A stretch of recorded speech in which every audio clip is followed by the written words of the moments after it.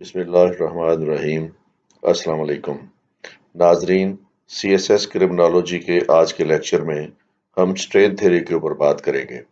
अगर आपने मेरा channel CSS knowledge in subscribe नहीं किया तो अभी सब्सक्राइब कर लें ताकि CSS से रिलेटेड आइंदा आने वाली वीडियोस आपको मिलती रहें।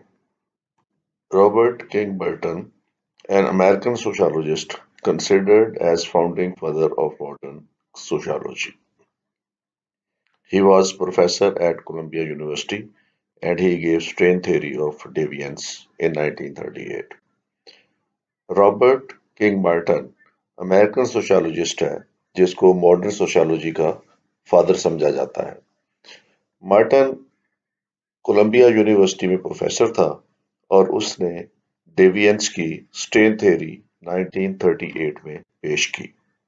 Strain theory posits that pressure derived from social factors such as lack of income or lack of quality education derives individual to commit crime. Strain theory के मुताबिक सोशल फैक्टर्स में जब किसी शख्स की इनकम कम हो या उसके पास क्वालिटी एजुकेशन ना हो और वो अपने लिए मुनासिब रोजगार हासिल ना कर सके या रोजगार के वसाइल हासिल ना कर सके तो उससे वो प्रेशर ड्राइव करता है और ये प्रेशर उसको क्राइम करने पर मजबूर करता है। The idea underlying strain theory were first advanced in by the American sociologist Robert K. Merton. Other researchers set forth similar ideas, including American criminologist Albert Cohen, American sociologist Richard Clavert, and Lloyd Olem. इब्तदाई तौर पर strain theory का जो इब्तदाई खाका है वो Robert king Merton ने पेश किया, लेकिन बाद में आने वाले रिसर्चिस्ट और स्कॉलर्स जिनमें अमेरिकन क्रिमिनोलॉजिस्ट अल्बर्ट कोहन थे और अमेरिकन सोशियोलॉजिस्ट रिचर्ड क्लॉवर्ट थे और लॉयड ओलम, इन्होंने इस थ्योरी को किंग मर्टन की स्ट्रेन थ्योरी को फिर आगे बढ़ाया और उसमें इन्होंने मज़ीद रिसर्चेस की। Sometimes people find that when they attempt to attain culturally approved goals, their paths are blocked. Not everyone has access to institutionalized means or legitimate ways of achieving success. Theory of deviance में strain theory के मुताबिक तमाम लोगों को equal या opportunities या equal मौके नहीं मिलते कि वो अपने गोल्स हासिल कर सकें और उनके रास्ते में रुकावटें पैदा होती हैं जिसकी वजह से वो अपना गोल्स हासिल नहीं कर सकते। हर शख्स को वो वसाइल भी मुयस्सर नहीं होते कि वो जायज़ तरीके से अपनी सक्सेस हासिल कर सके या जायज़ तरीके से अपने लिए रोजगार के मौके हासिल कर सके। Strain theory developed by sociologist Robert Merton King posits that when people are prevented from achieving culturally approved goals through institutional means, they experience strain or frustration that can lead to deviance.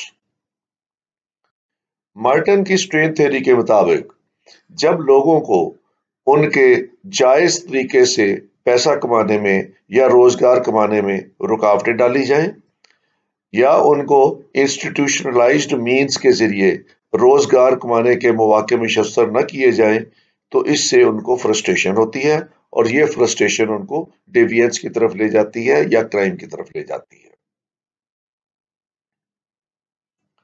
He said that they also experience anomie or feeling of being disconnected from the society, which can occur when people don't have access to the institutionalized means to achieve their goals.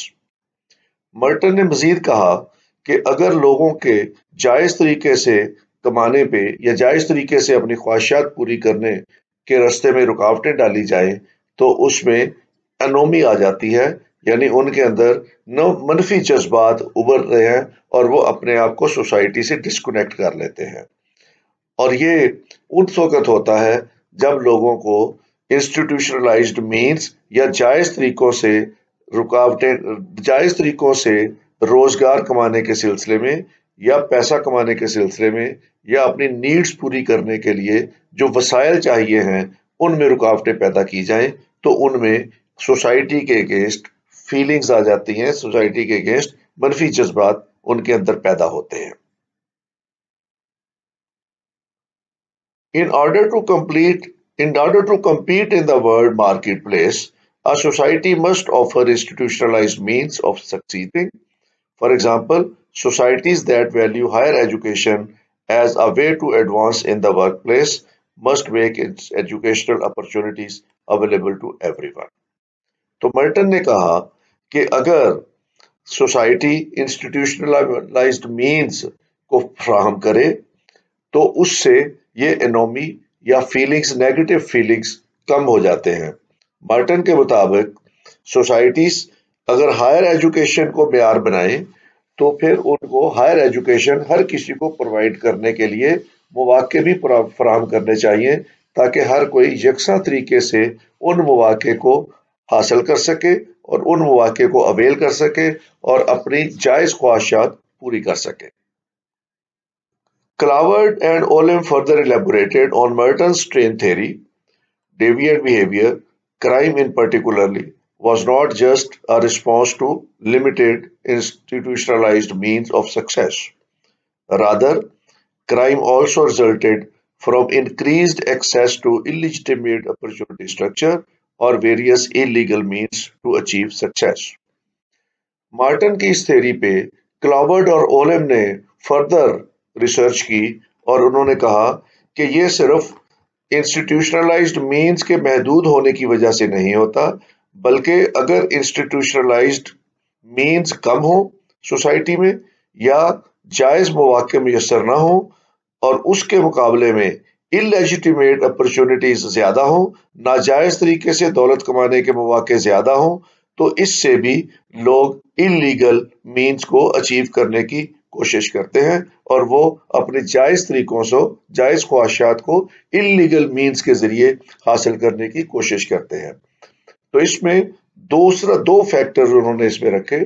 پہلا factor یہ تھا کہ ہر کسی کے پاس یہ مواقع ہونے چاہیے کہ وہ انسٹیٹیوشنلائزڈ مینز کے ذریعے اپنی جائز خواہشات کو پورے کر سکیں۔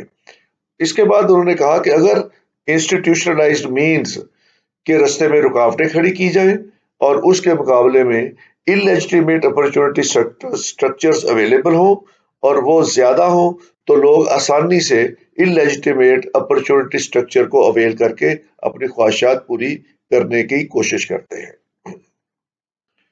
These structures, such as crime, are often more available to poor people living in urban slums.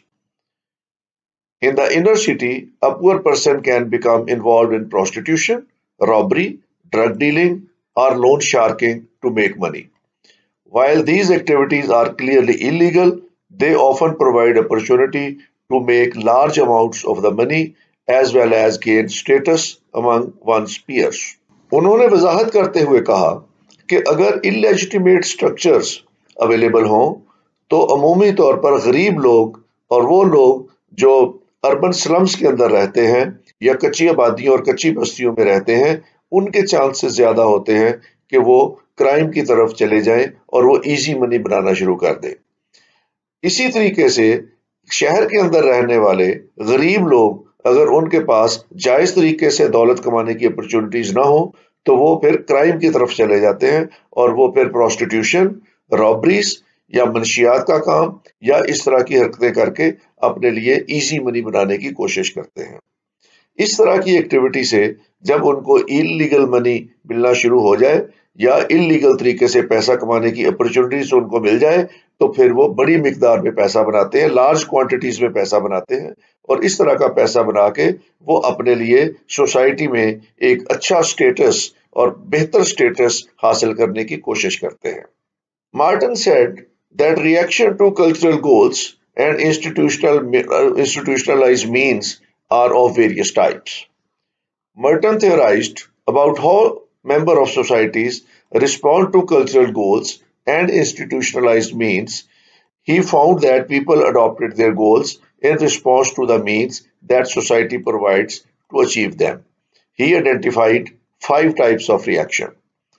Merton نے یہ بھی کہا کہ لوگ اس طرح کے انسٹیٹیوشنلائزڈ مینز کو مختلف طریقوں سے اپنا ری ایکشن شو کرتے ہیں، اور اس نے کہا کہ لوگ دولت کمانے کے لیے یا اپنے ضروریات زندگی پورے کرنے کے لیے اگر ان کو جائز طریقے سے انسٹیٹیوشنلائزڈ مینز نہ ملے تو وہ پھر انلیجیٹیمیٹ مینز کی طرف بڑھتے ہیں، اور اس نے اس کے 5 ریئیکشنز دکھائے کہ سوسائٹی کس طریقے سے انسٹیٹیوشنلائزڈ مینز کو 5 طریقوں سے ریئیکٹ کرتی ہے۔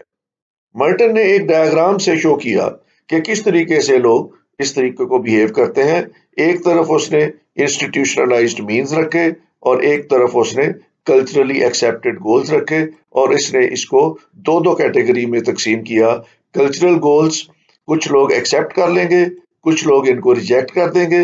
اسی طرح انسٹیٹیوشنلائزڈ مینز کو کچھ لوگ ایکسیپٹ کر دیں گے اور کچھ لوگ ریجیکٹ کر دیں گے، اور کچھ لوگ ایسے بھی ہوں گے جو ریبیل ہوں گے، وہ نہ آپ کے کلچرل گولز کو مانیں گے نہ انسٹیٹیوشنل مینز کو مانیں گے، بلکہ وہ ان کی جگہ اپنے مینز بنائیں گے اور اپنے گولز بنائیں گے۔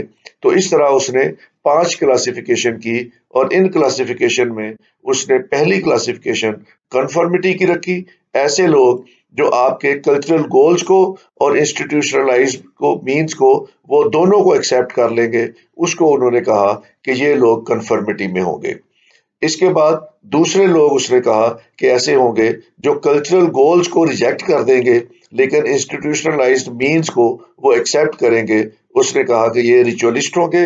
تیسری قسم کے لوگ اس نے کہا کہ جو کلچرل گولز کو ایکسیپٹ کر لیں گے لیکن انسٹیٹیوشنل مینز کو ریجیکٹ کر دیں گے، اس نے کہا کہ یہ انوویٹو ہوں گے۔ اور چوتھی قسم اس نے کہا ایسے لوگوں کی ہوگی جو کلچرل گولز کو ریجیکٹ کر دیں گے اور انسٹیٹیوشنل مینز کو بھی ریجیکٹ کر دیں گے، اس نے کہا یہ ریٹریٹسٹ ہوں گے۔ اور پانچویں لوگ جو ان گولز کو بھی نہیں مانیں گے اور ان مینز کو بھی نہیں مانیں گے، وہ اپنے مینز ایجاد کریں گے اور اپنے گولز ایجاد کریں گے، اس کو کہا کہ یہ لوگ ریبیلیس ہوں گے۔ تو اس طرح مرٹن کے مطابق انسٹیٹیوشنلائزڈ مینز اور کلچرل گولز کو لوگ 5 ڈفرینٹ طریقوں سے ریئیکٹ کرتے ہیں، اور اسی طرح یہ ان کے کرائم میں ڈیوینسی میں جانے کے چانسز ان کی اپنی ٹائپ کی وجہ سے ہوں گے۔ مارٹن کے مطابق پہلی قسم کے لوگ کنفرمسٹ ہوں گے۔ Most people are conformist, they accept the goals and the society set for them as well as the institutionalised means of achieving them. Conformist وہ لوگ ہوں گے جو اپنے لیے سوسائٹی کی طرف سے مقرر کیے ہوئے انسٹیٹیوشنلائزڈ گولز، انسٹیٹیوشنلائزڈ مینز ان کو فالو کریں گے، اور جو سوشلی ایکسیپٹڈ گولز ہیں ان کو بھی فالو کریں گے۔ یہ لوگ کبھی بھی نہ گولز کی وائلیشن کریں گے نہ انسٹیٹیوشنلائزڈ مینز کی مخالفت کریں گے۔ اس کو انہوں نے کہا کہ یہ وہ لوگ ہیں جو سوسائٹی کے نارمز کو کنفرم کرتے ہیں، اور یہ کنفرمسٹ ہیں۔ یہ لوگ کسی بھی صورت میں سوسائٹی کے نارمز کو بریک نہیں کریں گے اور انلیجیٹیمیٹ سٹرکچر کی طرف کبھی نہیں جائیں گے۔ دوسری قسم کے لوگ اس نے کہا those are innovators, these people accept societies goals but reject the usual way of achieving them. Members of organized camp who have money but achieve their wealth via deviant means could be considered innovators۔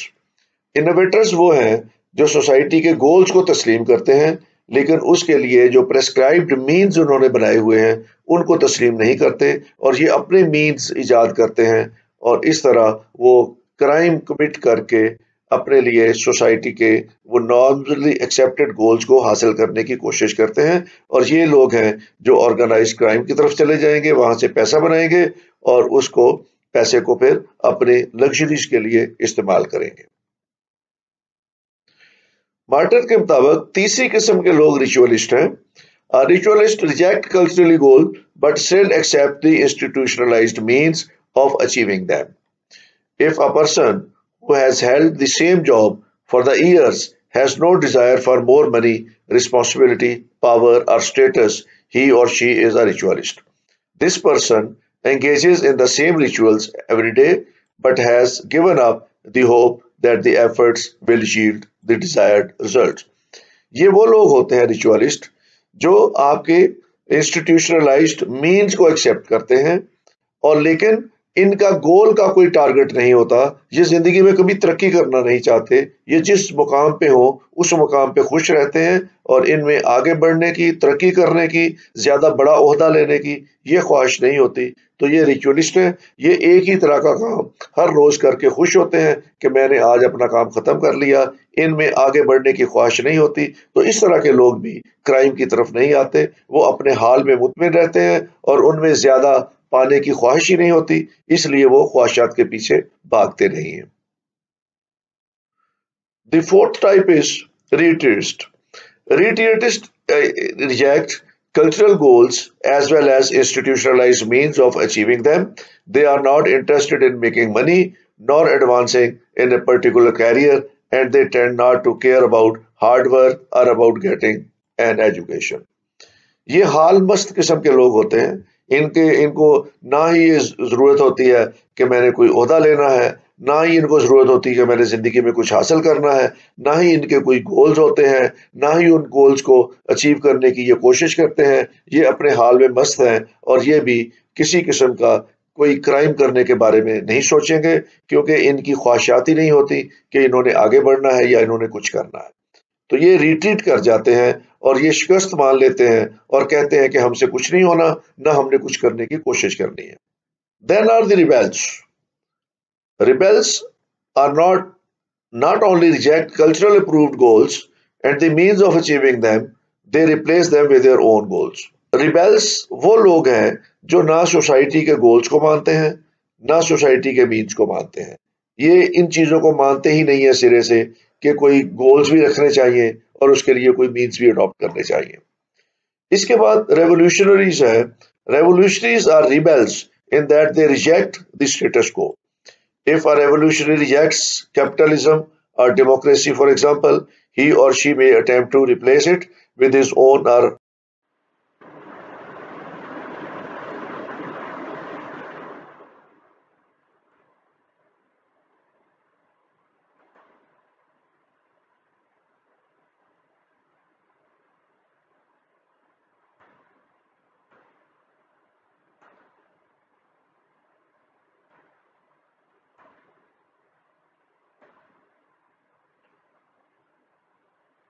revolutionaries are rebels in that they reject the status quo. If a revolutionary rejects capitalism or democracy, for example, he or she may attempt to replace it with his or her own form of government. Revolutionaries वो लोग हैं जो ना तो goals को मानते हैं, ना मीन्स को मानते हैं, बल्कि इनको अपने गोल से और अपने मीन से रिप्लेस कर देते हैं। ये वो लोग हैं जो मुआशरे में नए क्राइम पैदा करते हैं और अपने नए गोल्स सेट करते हैं, और उन गोल्स को अचीव करने के लिए ये अपने मीन्स बनाते हैं, और ये सोसाइटी के नॉर्म्स के खिलाफ जाके अपने गोल सेट करते हैं और उनको हासिल करने के लिए सोशल रिकॉग्नाइज्ड मीन्स से हट के मीन्स को इस्तेमाल करते हैं। इस तरह बर्टन ने जो 5 क्लासिफिकेशन बनाई, उसमें पहली क्लासिफिकेशन कन्फर्मिस्ट की है, जो गोल्स को एक्सेप्ट करते हैं, मीन्स को भी एक्सेप्ट करते हैं। और दूसरे इनोवेटर्स हैं जो गोल्स को एक्सेप्ट करेंगे लेकिन मीन्स को रिजेक्ट कर देंगे। तीसरा रिचुअलिस्ट है जो गोल्स को रिजेक्ट कर देंगे, मीन्स को एक्सेप्ट करेंगे। और रिट्रीटिस्ट है जो ये रिजेक्ट करेंगे कल्चरल गोल्स को भी और मीन्स को भी। और रिबेल्स जो हैं वो कल्चरल गोल्स को रिजेक्ट करके इनको रिप्लेस कर देंगे विद देयर ओन गोल्स, और इसी तरीके से वो मीन्स को रिजेक्ट करके they will replace the means by their own means. तो इस तरीके से ये लास्ट कैटेगरी जो रिबेल्स की है, ये बहुत बड़े क्रिमिनल्स बनते हैं और अपने मकसद के हासिल करने के लिए ये अपने मीन्स दरियाफ्त करते हैं। Why do people engage in crime according to the strain theory? They experience strain or stress, they become upset, and they sometimes engage in crime as a result. They may engage in crime to reduce or escape from strain they are experiencing. तो stress theory के मुताबिक लोग जब किसी stress का शिकार होते हैं तो फिर वो क्राइम करते हैं, और बाज़ दफ़ा وہ اس سٹریس سے بچنے کے لیے یا اس کو ریڈیوس کرنے کے لیے بھی کرائم کمٹ کرتے ہیں. For example they may engage in violence to end harassment from others or may steal to reduce financial problems, or they may run away from homes to escape abusive parents. They may also engage in crime to seek revenge against those who have wronged them, and they may engage in the crime of illicit drugs used to make themselves feel better. اس طرح کے لوگ یا تو violence کا سہارا لیں گے، اس طرح کے لوگ وائلنس کا سہارا لیں گے اور کوئی نہ کوئی چیز چوری کریں گے تاکہ ان کے فائنینشیل پرابلمس حل ہو سکیں، یا یہ اگر بچے ہوں اپنے پیرنٹس سے ناراض ہوں یا پیرنٹس کے ابیوزو بیہیویئر کی وجہ سے وہ فرسٹریشن کا شکار ہوں، تو اس طرح کے بچے گھر سے بھاگ جائیں گے اور وہ اپنے آپ کو کرمنل ایکٹیویٹیز میں انگیج کر لیں گے اور ان لوگوں سے ریونج لینے کی کوشش کریں گے جنہوں نے ان کے ساتھ زیادتی کی ہو. اس طرح کے لوگ کرائم میں اور خاص طور پر illicit ڈرگس کے یوز کرنے میں مائل ہو جائیں گے تاکہ اس سے وہ اپنی فرسٹریشن کو کم کر سکیں. A recent version of strain theory is Robert Agnew's 1992 general strain theory. Agnew theory draw heavily on previous versions of strain theory, particularly those of Robert Merton, Albert Cohen, Richard Covert, and Lloyd Olin, David Greenwich, and Delbert Elliott and Associates. اس کے بعد 1992 میں Robert ایگنیو نے برٹن کی theory کو اور باقی جو اس کے احباب تھے اس کی طرف سے پیش کی گئی اسٹریس تھیری کو آگے مزید نئے رخ دیے اور نئی جہتیں دی، نئے ڈائمینشنز دیے اس کو، اور اس نے بہت زیادہ ویلیویبل ایڈیشن کیا اس تھیری کے اندر. According to Agnew, the major types of strain are described two general categories of strain that contribute to crime. Number one, others prevent you from achieving your goals, and others take things from you, value or present you with negative or noxious stimuli.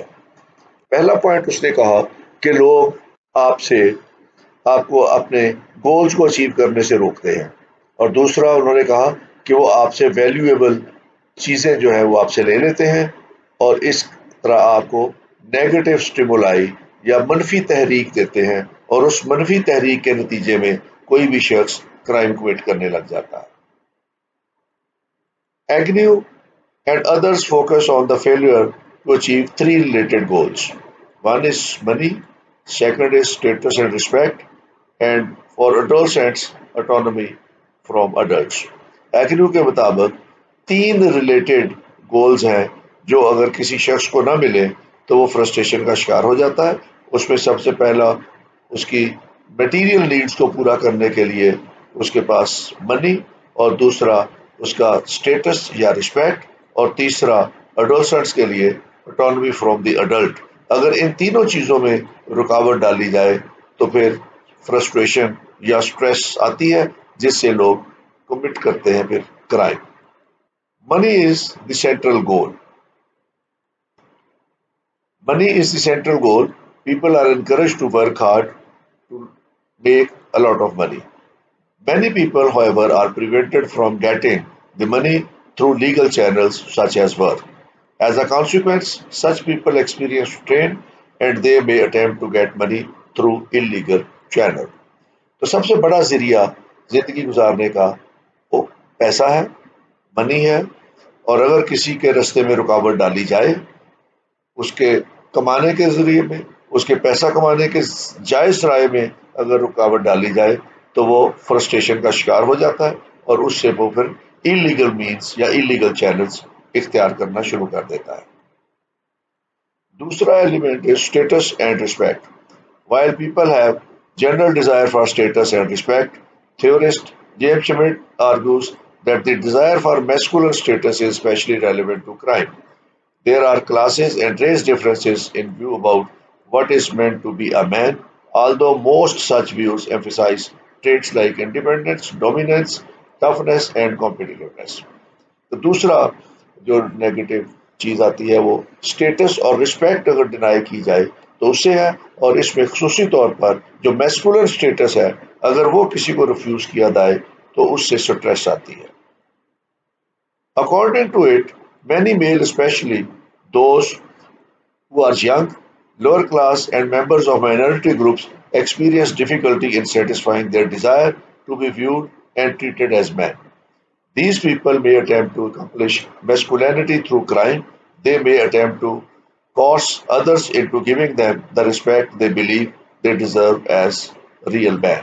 تو اس طرح کے لوگ جو ہے وہ اپنی masculinity کو prove کرنے کے لیے اگر ان کی میسکولینٹی کو ایکسیپٹ نہ کیا جائے یا اس کو کسی بھی طریقے سے وہ ڈیو ویٹیج نہ دی جائے،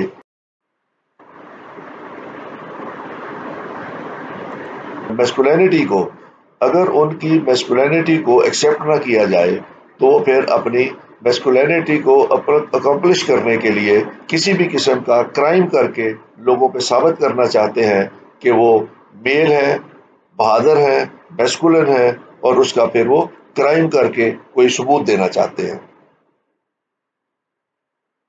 Finally, major goal of most adolescents is autonomy from adults. Autonomy may be defined as power over oneself, the ability to resist the demand of others and engage in action without the permission of others. Adolescents are often encouraged to be autonomous, but they are frequently denied autonomy by adults. آخری قسم اس کی جو frustration کی ہے وہ اڈولسنٹس میں ہوتی ہے جو اپنی اٹانومی حاصل کرنا چاہتے ہیں، اپنی بلوغت کو پہنچ کے آزاد ہونا چاہتے ہیں، لیکن پیرنٹس ان کو ابھی بھی بچہ سمجھ کے اپنے کنٹرول میں رکھتے ہیں. تو اس طرح ان بچوں میں جن کی اٹانومی کو اکنالج نہ کیا جائے ان میں فرسٹریشن آ جاتی ہے، اور وہ اس فرسٹریشن میں اپنے آپ کو بڑا ثابت کرنے کے لیے ایسے کرائم کمٹ کرتے ہیں کہ دوسروں کو یہ ریئلائزیشن دے سکے کہ میں اب بڑا ہو گیا ہوں. The denial of the autonomy may lead to delinquency for several reasons. Delinquency may be a means of asserting autonomy and achieving autonomy. Stealing money to gain financial independence from parents or venting frustration against those who deny autonomy. تو ایسے بچے اپنی autonomy کا proof دینے کے لیے یا تو اپنے فائنینشیل اسٹیٹس کو بہتر کرنے کے لیے اور ثابت کرنے کے لیے کہ میرے پاس پیسے ہیں اور میں اپنے خرچہ خود کر سکتا ہوں یا اپنا گزارا کر سکتا ہوں، تو ایسے بچے اپنی ورتھ شو کرنے کے لیے پیسے چوری کر سکتے ہیں، یا وہ اپنی فرسٹریشن کو دور کرنے کے لیے ایسے لوگوں پہ اٹیک کر سکتے ہیں، حملہ کر سکتے ہیں جو ان کی اٹانومی کے رستے میں حائل ہوں.